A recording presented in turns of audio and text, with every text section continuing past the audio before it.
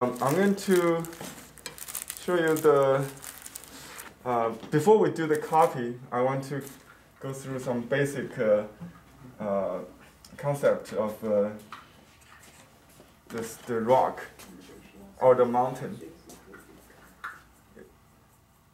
I don't need to have different ink, I think, to explain this. So the first is the go part. Go in traditional Chinese, it's like this. Okay, go means the outline, and we also use a compound word. Go le. Go le. And I had a student online. He's from Korea. He studied art history, and asked me. I said, go O-U, right? O-U. G-O-U, right? G-O-U. There's an English term in his book. And he asked me, what's Gola style? I didn't know. I didn't, this is, and later I realized this term, it became an English word. You know this? Gola. Gola, yeah, because it's a, even in Chinese, very few people really know the technical part of it. It basically means contour drawing, but when it comes to, it could be flower, like outlined flower, we also call it go le. So you always start go le. When you study something, you start to outline it. That's with this brush. So the Chinese outline is different from a pencil or sketch, like a Western concept of drawing, because it has special rules. Like to do a rock, you start from the left bottom, and you go all the way like this, and then this is the closing. So this is this part is go. This part is le. That's my interpretation, and I have seen some different interpretation that will also work, because some people says or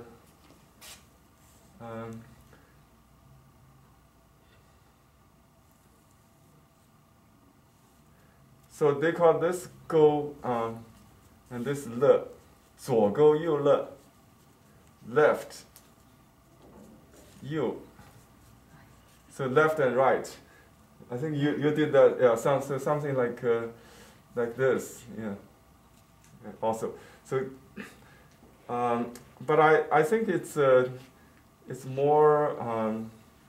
It makes more sense if it's like the Tai Chi interpretation. I think you always think about the opposite balance, the left and right. So when you do the left, you always keep an eye on the right. That's the idea. So okay, that's first concept. Go le, G-O-U-L-E. Yeah. So you can do the entire painting with the outline, the style. Right?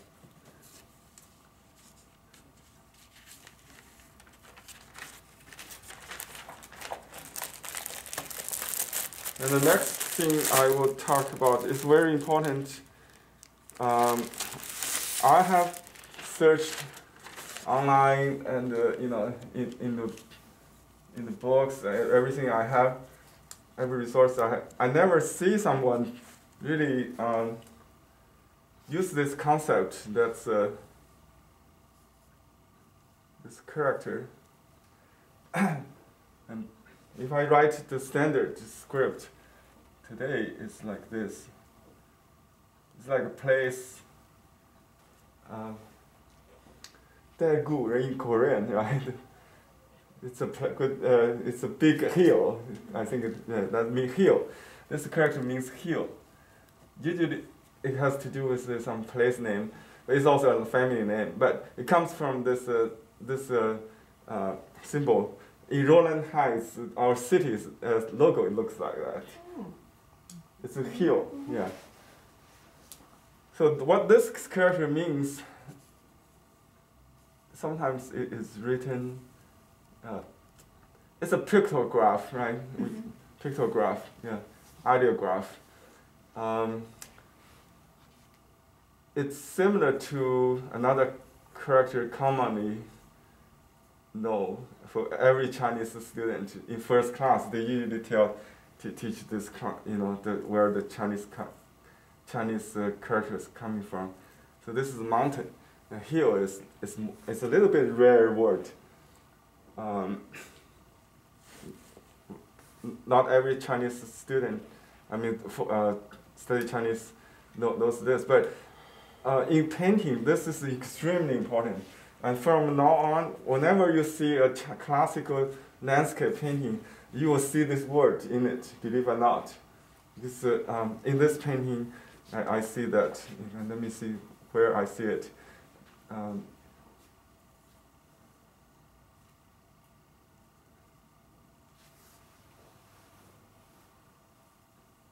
Here's one, right? If there's no, I'll make one. You see this? Yeah. Just keep making this, and you can make a whole mountain range with this. So this is the in Qi Baishi's painting. Diane, I think you copied 100 page 181, right? I think it was 181. Yeah. 181. Let's show you. That's a perfect example, I think, of this. Let me see, 100.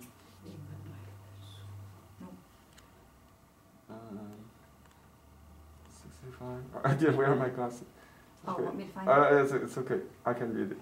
Okay, here is it. Okay, let me show you this one, and let's do this.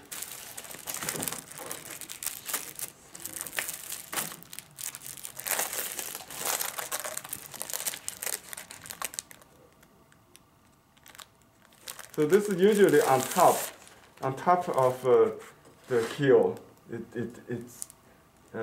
It's like a camel back, right? You call this, or yeah.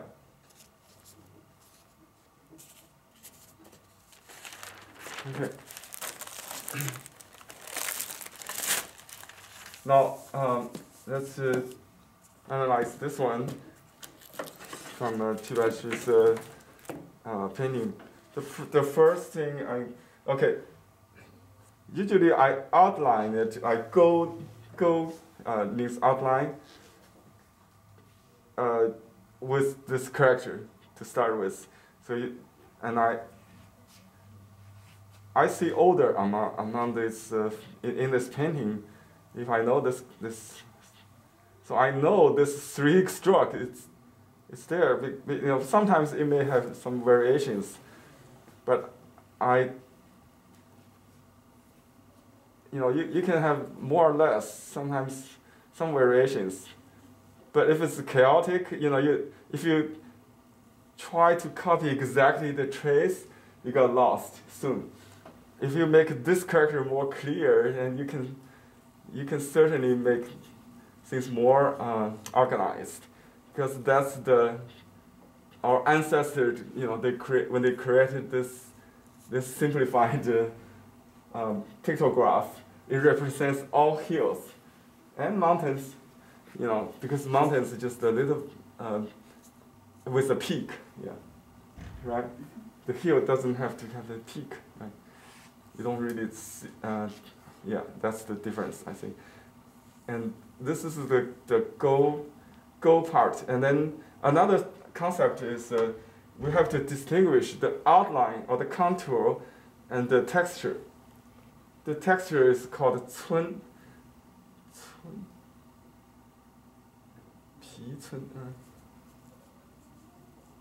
Oh yeah, here. My Chinese writing. I think, is that right? Someone correct me. Cun means wrinkle. wrinkles. Wrinkles, yeah. So wrinkles means like a skin dry, you know, skin.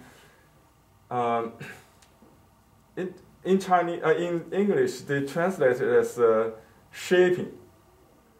A German book, you know, translated it from German. I think it translated as shaping. I think that's the best. And if you just interpret it as a shading, then you might get confused because shading don't have to have the line. It's shading. Okay, then I just shade it. And the worst thing is, I see a lot of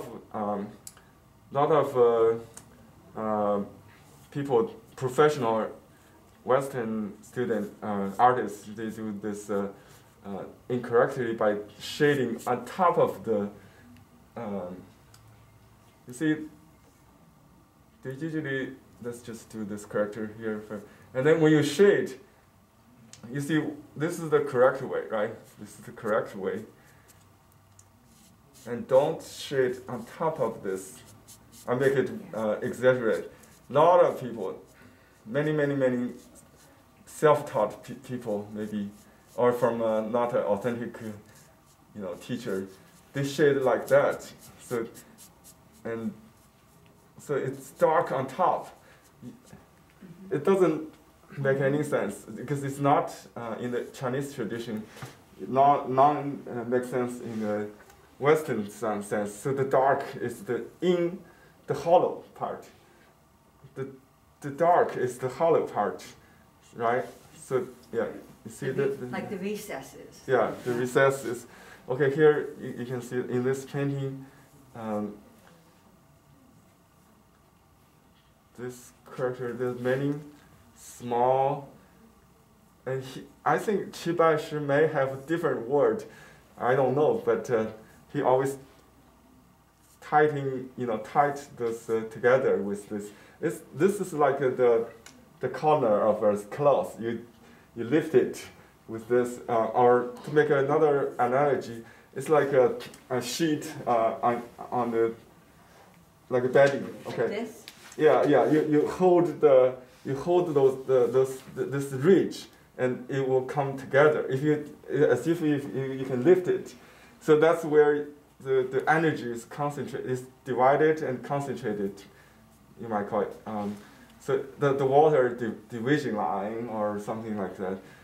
It has to do with the ridge of the mountains. I think that's the back of the dragon. The back of the dragon, yeah. So that's the dance part of this kind of painting. So for the painting we study, we only have like a slope, so that the ridge is not shown, right? But we still need to understand this, I think. So let's do the painting.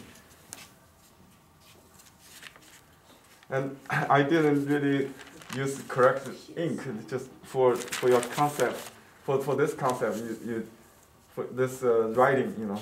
So we call this land scripts. Land scripts. So if you know this script, you have to know the script. Just like you write calligraphy, so it's recognizable, no matter how you stylize it. So that's the fundamental of the understructure of this mountain. Okay, understand? Any questions? So let's go to page 42. No, this painting. Okay, let's just put it in here. So this is the basic soft brush. Let me use a combination brush. It's a little bit stronger. And you wet the brush first, and you got some light ink to start with, and then squeeze out the extra. Get some more, and you get a Qi Baishi is very creative landscape paint. In landscape painting, he used a lot of techniques from his flower and birds painting. By the way, I just got a letter to sign for another year to teach here. I was thinking, should we switch to flower and birds, or we stay with landscape? Maybe we do both. I talked to them. Anyway, how many people are interested in flower and birds? That's one of my. Well, yeah. I like the idea of birds and animals. Animals, yeah. Yeah. Birds, animal, But flowers belongs to one genre. Yeah. Genre, yeah. Mm-hmm. Because the technique is the same. Right. And the landscape is different. A lot of people in China, they're in different department. Landscape is department. Flower and birds is department, and figure is another one. Yeah. So it's different principles. So when I do this, so in my mind, I draw a cross first. So this is you don't have to do this, but in the mind, so you always have this grid in your mind. So when you start, you look at the shape is beyond the middle or on this side or that side of the grid. The horizontal line. So this is about 1/3. This is about up here. So I see a lot of people just did like that on this half. So you need to go all the way to this point. And you can draw a big triangle in your mind, just like that. So it's, and then you, something like that. So when you have the mind image, you almost see it in your mind, jumping out in your mind. Then you start doing this without thinking. He does everything in single take, but still you need to make sure which is the contour, which is the wrinkle, right? And where so you go with the situation. So he would do one stroke from dark to light. So you always start from the contour of that section, right? It could be squarish.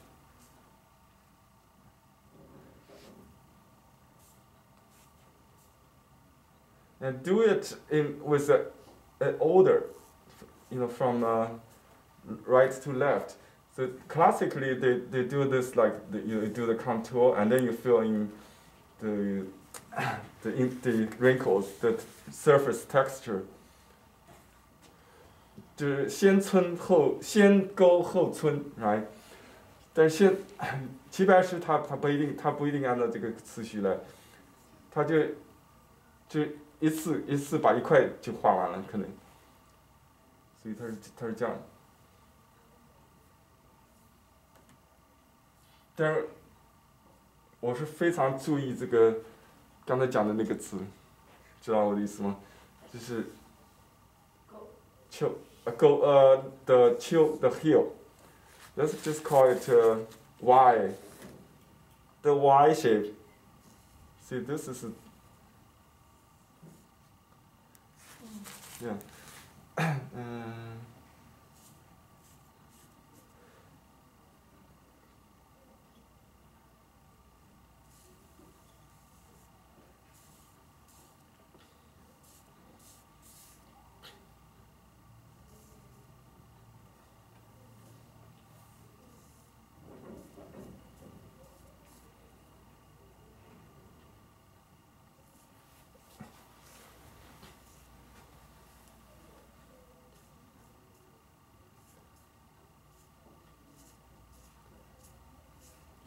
So the inner line usually follow the contour， 就是里面的东西要跟着外面的一样，所以你就顺着来，不要乱。它弯你也弯，它直你也直，就是这个如果见笔的时候是皴，如果不见笔呢，那就是擦。Scratching is another, or scampering. We call it scratch. Scampering with dry brush is another element. So you got outline, usually is more solid, and contour, which is a little rougher, and then you scratch with very thirsty brush with scampering, yeah. And then the last part is wet wash. 就是染，先勾皴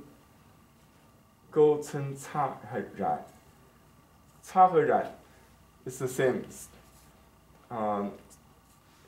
Both of them are referring to the like softening or harmonizing. Harmonizing 就是让它那个模糊一点。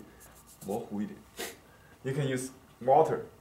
So just like clean water to soften it,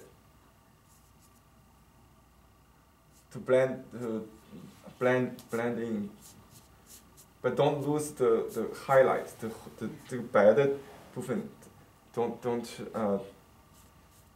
even you wash you still doing it like calligraphy,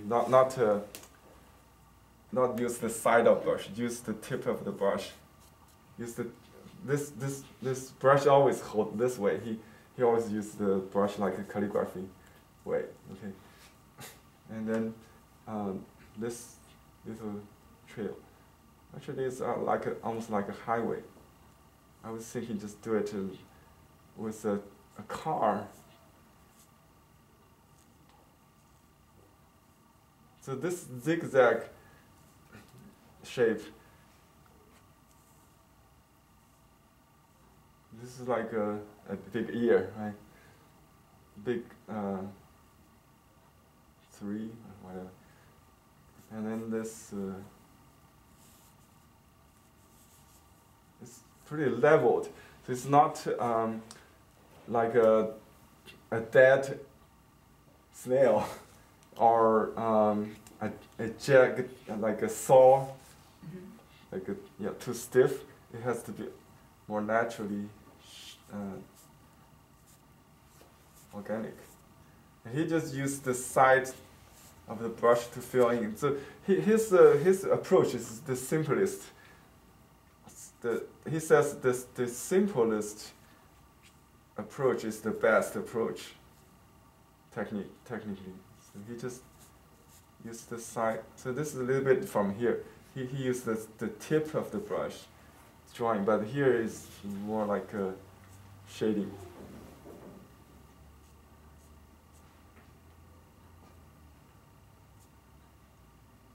I don't think he drew the. Oh, here is a little bit. The water line usually not indicated, not drawn, because here a little bit. It's kind of broken. Yeah, broken. Yeah, lost and found. Yeah. Because the water ripple. Yeah, not dead. Otherwise it was stiff. To avoid the stiffness. Yeah. So you want to make a. Yeah, I think this sharp turn here should be a little bit closer to the.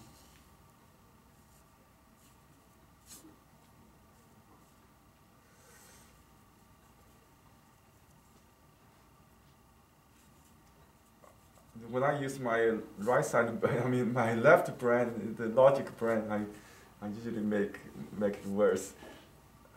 Because he didn't care about this kind of like a turn, what is called tangent, right? Yeah.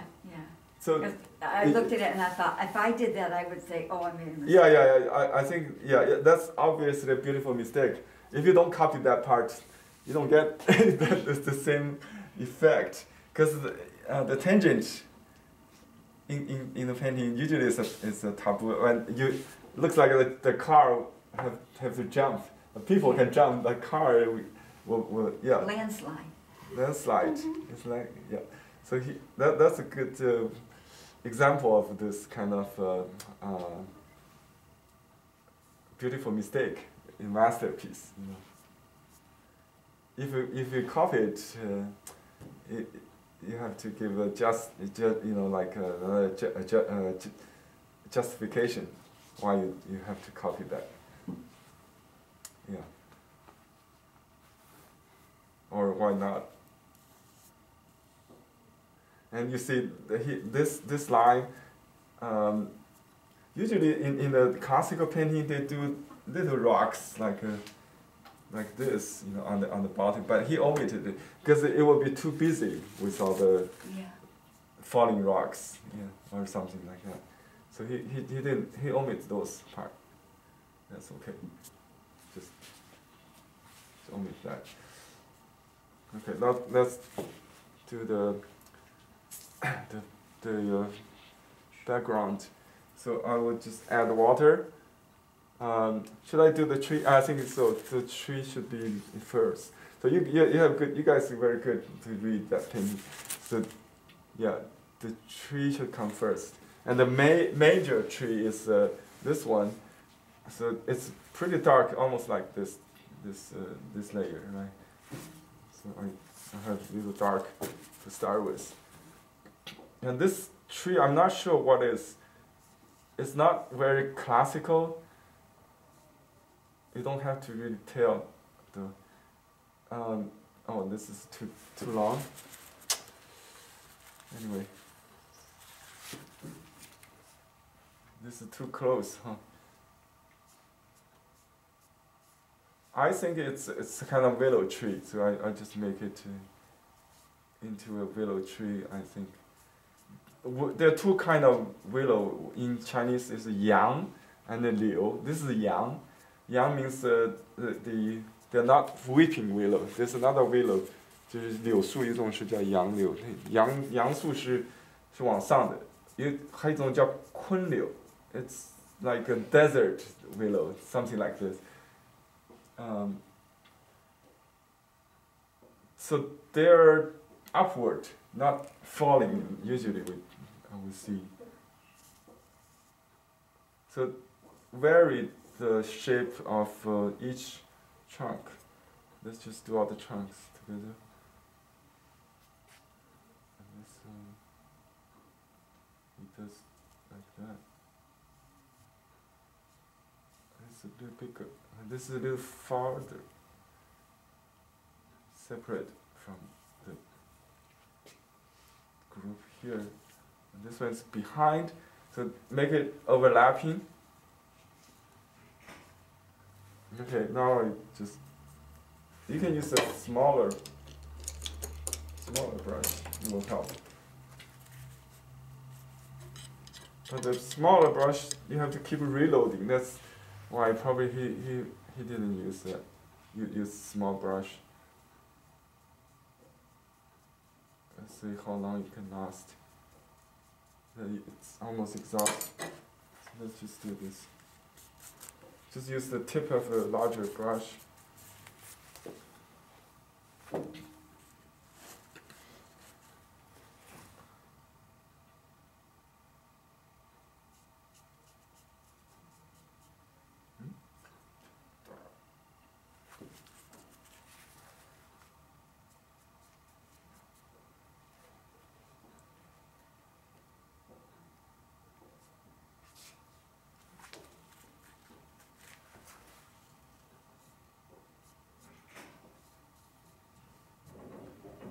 It's like painting the pine needles, but it's very large pine needles in this case. Almost like